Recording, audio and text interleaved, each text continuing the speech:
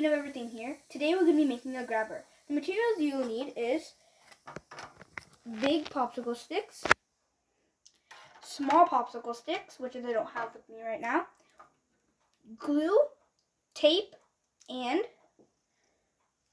push pins or thumbtacks. You can either use push pins or thumbtacks. I'm using push pins today. So let's get started. You're going to get one popsicle stick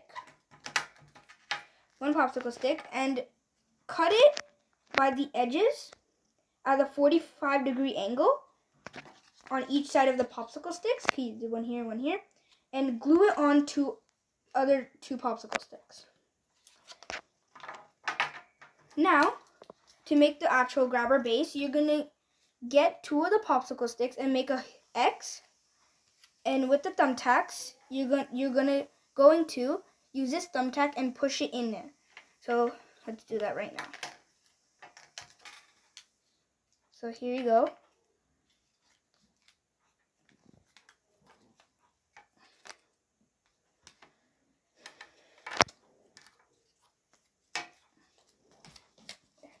So here you go.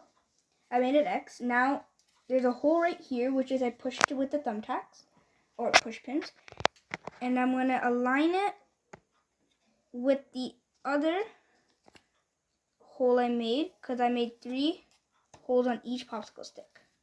There you go. Now it works. Now you're gonna have to repeat this either 4 to 3 times, as much as you like.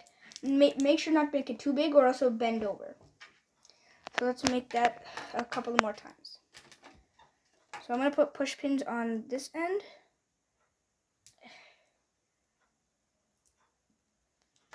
And a push pin on this hole. Okay, here you go. I got all 3 of the push pins onto this popsicle stick. So now I did that a couple of times, and with the same popsicle stick we cut it with this the 45-degree angle grabber part. I cutted these squares to make them as handles. Now there's 2 holes, one right here and one right here. So you see this part we made, we're gonna stick that right into here. So let's get right into it.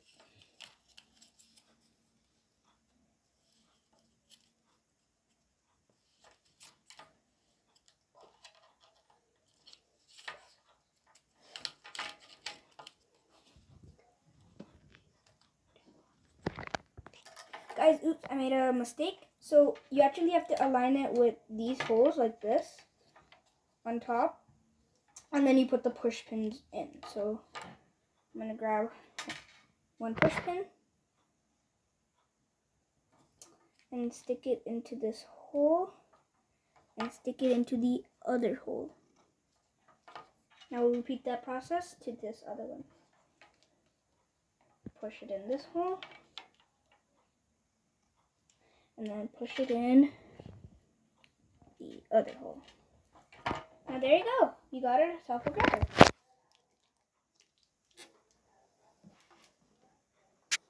Now I added actually grips to the end of these so you can grab them. And since if the push pins actually hurt you, you could have put hot glue around the push pin so it wouldn't hurt you. That's why you can use hot glue, or you could put tape over it. So now I'm going to be grabbing this birdie with my grabber. And I successfully can hold this birdie with this grabber. Thank you for watching how to make a grabber just like this one. And please subscribe, and see you guys next time.